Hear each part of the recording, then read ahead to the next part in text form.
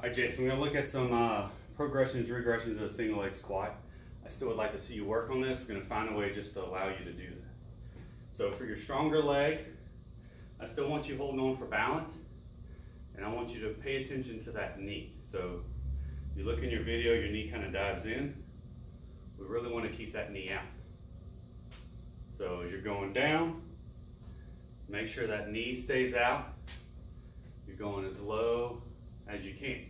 Now you can use this back foot as needed to control that. Feel like we're keeping most of our weight on here.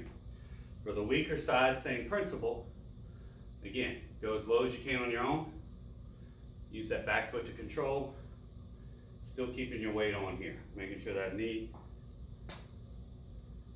doesn't buckle in. So I still want to try to work on these. We just may have to regress them a little bit to get you started, especially on that weaker side.